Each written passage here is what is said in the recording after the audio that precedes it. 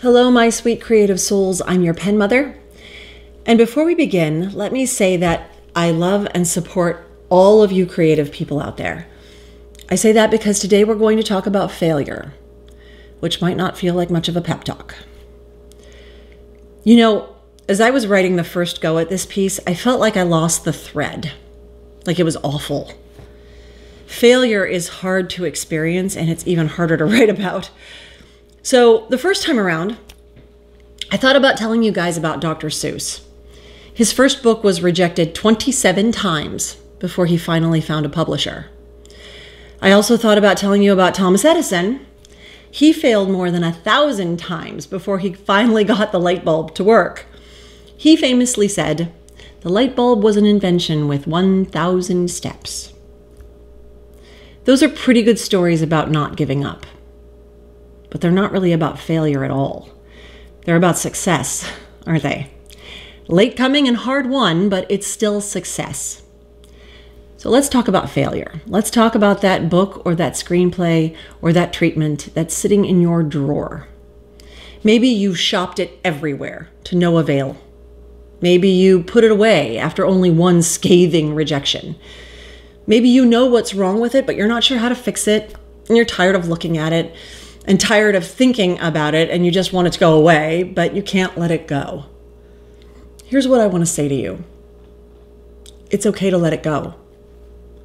The effort to create it was enough. It doesn't have to go anywhere or be anything or even be any good to be beautiful and worthwhile.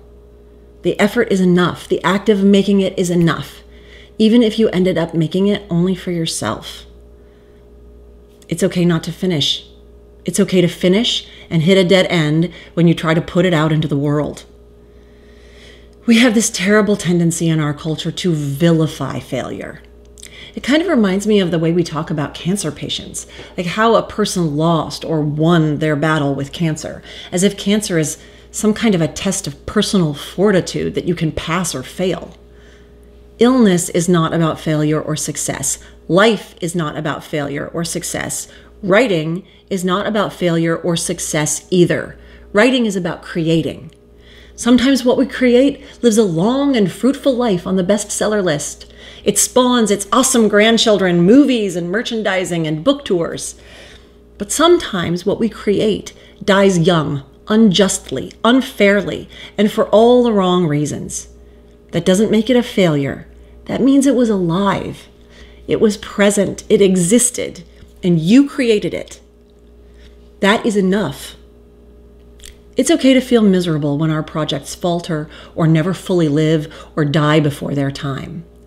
Take some time if you need it to say goodbye, to be sad about it. But I hope that you'll come back and keep creating, keep making stuff, keep writing, because the point is not success or failure. Creation is the point, isn't it?